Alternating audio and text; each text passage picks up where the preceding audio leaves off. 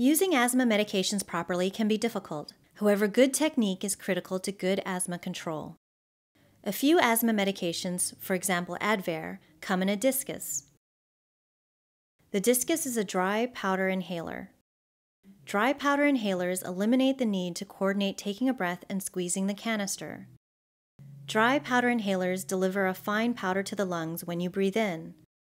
Only big kids can use a dry powdered inhaler because you need to inhale more forcefully than with a traditional aerosol inhaler. 1.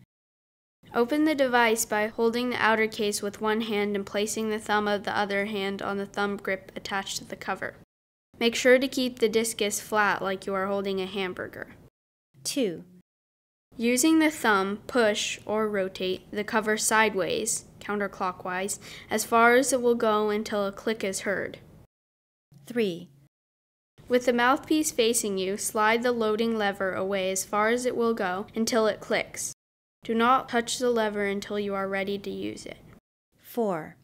Breathe out slowly and completely away from the discus. 5. Place mouthpiece between your lips and teeth and close lips firmly around it. 6.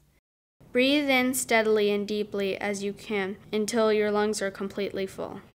7. Remove discus from your mouth and hold your breath for 5 to 10 seconds. 8. Breathe out slowly. If you think you did not get the whole dose, hold the discus with the mouthpiece pointing down over a dark surface and tap. If white powder spills out, adjust your technique to make sure that you are breathing in fast enough to get all of the powder into your lungs. 9. Close the device by sliding the thumb grip back towards you as far as it will go.